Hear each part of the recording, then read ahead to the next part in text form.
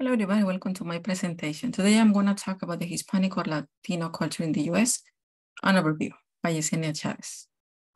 Okay, there is still debate on whether or not we should include culture and cultural identity in our classrooms. In today's presentation, we support the inclusion of culture in Spanish language learning classes for the following reasons. There is a possible relationship between the students' cultural identity and language learning. There could be a relationship between language and cultural identity. It could improve the students' social skills. It could promote the idea of belonging to a social group.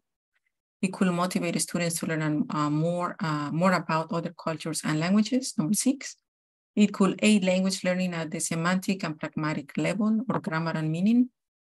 Number 7, it could motivate students to learn about other people, real people and places that are part of a different culture than their own. And number 8, it could also improve the teaching skills of the professors or faculty who use them. References are Marx, Altugan, Boissois, Mercury, and Jenk and Panda. As of today, there are more than 160 definitions about cultural identity. For today's presentation, we're going to be using this one. It's a self-categorization or a sense of belonging to any given group according to several cultural classifications. Okay? Some vocabulary words we're going to be talking about and mentioning: Hispanic, Latin, Chicano, Latinx, Latin, Caribbean, Afro-Caribbean, and Afro-Latino, okay? So Hispanic is anybody from the Americas or Spain who speaks Spanish or there are descendants from any country where Spanish is spoken. However, a Hispanic or Latino person may speak or not the Spanish language, okay? A Latin person, anybody with Latin American descent, but also includes the Portuguese and Haiti, but it excludes Spain, according to Campus 2021. In other words, it is related with the Romance language they speak, either Spanish or Portuguese. Okay. So, Chicano is an identifier for people of Mexican descent born in the US. Latinx is a new word in the Webster's dictionary as of 2018 to refer to Latin or Hispanic people, but with a neutral gender. Okay, some people in Latin American countries call this term Latine. Okay, so that covers Latine. Caribbean, it's an adjective. It means belonging to or related to the Caribbean Sea and its islands. I'm sorry, there is a spelling mistake in there. So a Caribbean is somebody from the Caribbeans or their language or their culture. Afro-Caribbean, a person with African descent with roots in Latin America. Afro-Latino, a Black person of African ancestry who is a native or inhabitant of Latin America. A Black person of Latin American origin and African ancestry living in the US. So for today's presentation, we're going to be including all those 8 terms into Latino or Hispanic to make it easier on me when I am speaking. Just remember that a Hispanic person, it could be anybody from all those 21 Latin American countries who speak Spanish or may not speak Spanish. Sorry about the lighting. Which includes people from Argentina, Bolivia, Chile, Colombia, Costa Rica, Cuba, Dominican Republic, Ecuador, El Salvador, Equatorial Guinea, Guatemala, Honduras, Mexico, Nicaragua, Panama, Paraguay, Peru, Spain, Uruguay, Venezuela, and Puerto Rico. Okay. Yes, I already mentioned that. So as of today, at the national level, we're about 19% of the total population. So Hispanic or Latinos were now about 19% of the total population, about 60 million people, okay? However, only about 15% of them had a bachelor's degree in 2016. And 50% of the Hispanics attended a 2-year college at the national level. More than 50% of the total Hispanic population in the United States lives in California, Texas, and Florida. So we're mostly from Mexican or Mexican-American descent, followed by Puerto Ricans, Salvadorians, Cuban, and Dominican Republicans. Okay?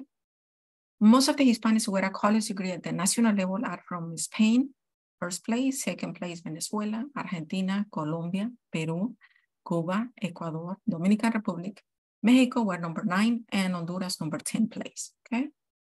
Most of the educated Hispanics or Latinos live in the following cities in the United States: Miami in Florida, Washington, D.C., Orlando, Florida, Boston, and San Francisco.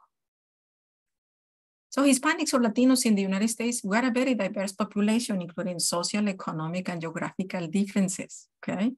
However, we also share several cultural commonalities like the Spanish language we speak, several festivities or holidays, our own religion, family, importance, food, or love for music, etc. Generally, the Hispanic population in Texas were about 40%, with about 12 million people. About 70% of the Hispanics in Texas have a high school diploma, and only about 18% has a bachelor's degree. About 30% of Texans speak Spanish at home. And as of 2019, about 68 million people speak Spanish in the United States, which it's about 62% of Hispanics or Latinos in the United States. The top 5 states where we live by percentages is as follows. Texas is the number 1 over 30%, California number 2, New Mexico number 3, Nevada number 4, and Florida number 5. Okay. Regarding the Houston area and the Houston, Woodlands, and Sugarland, we can mention Latinos or Hispanics are about 39% of the population. We account for about 36% of the total labor force. We are from Mexican or Mexican American descent, Puerto Rican, Dominican, Cuban, and Central American descent. This information is from the UH.edu 2019. We live in the Northwest Houston and in the Northeast Houston, especially in the East Little York, East Houston, and Houston Gardens, okay? About 57% of Hispanic population in the Houston area was born here, which is a very interesting fact. So a lot of Hispanics are born here, more than 50%, about 57%. In Houston area, only about 50% of Hispanics or Latinos has a bachelor's degree or higher. About 84% of Hispanics speak Spanish compared to only about 71% in Texas and 70% at the national level. So here are some of my references: Altugan, Campos, Chavez Yesenia, Caribbeans, AmazingTalker.com, Census.gov 2022, Chicano 2023, Girvandenberg Ruben, Jen Villa, and Badan Edokran, April 2005, Grayman Simpson, and Naisha, Guon and Gamal, Houston.org, Hue Hua, Chen Vivian, 2014, Hayun Suk Sang and Insop Kim, 2012, Latino Hispanic Culture in the USA, 2020, Latv.com, Marx Heine, 2021, MacGregor Mendoza, 2020, Mercury Sandra Patricia, 2012, Peng Angie, 2017, Pure Research, Miriam Wester, 2023, TheAtlantic.com, 2015, The Learning Network, 2021, UH.edu, 2019, StatisticalAtlas.com, 2023, Yarin Sophie, 2022.